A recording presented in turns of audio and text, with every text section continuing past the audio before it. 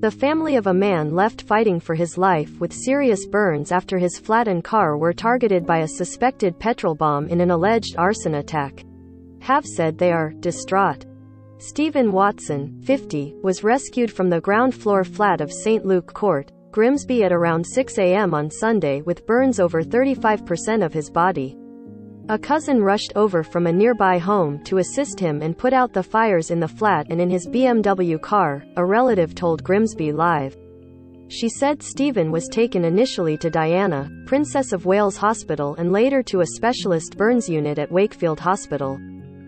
She told how he suffered burns to his back and legs after a fire started in the front room.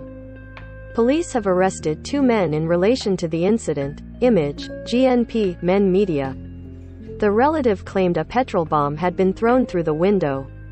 Another was used to reportedly set fire to his BMW. Police have arrested 2 men. She said, "He is in a really bad way and we are not sure if he will survive. They had to put him in an induced coma and he is being fed through a tube. He has burns over his back and his behind and legs. He would probably have been asleep in the room. He uses it for sleeping and gaming. He had not been out of hospital long, maybe about 3 weeks, and he has long COVID effects.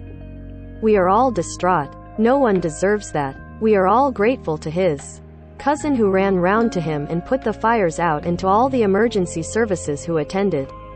What crimes have been reported in your neighborhood? Check within your area. Today a Humberside police spokeswoman said officers had made a further arrest in the investigation, confirming on Monday that a 21-year-old man had been arrested. He has since been bailed by police. The spokeswoman said, 2 men have been arrested in connection with an incident where a man was injured in a fire on Henage Road, Grimsby on Sunday. We were called shortly after 6 a.m. with reports that a car had allegedly been set alight. Emergency services attended and the man was taken to hospital for treatment to injuries that are thought to be serious, but not life-threatening.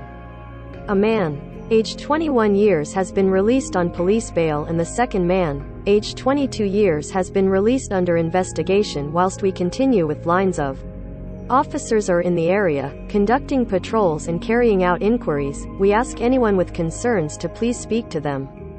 If you have any information, please call our non-emergency 101 line quoting log 135 of the 24th of April or the independent charity Crimestoppers anonymously on 0800 555 111.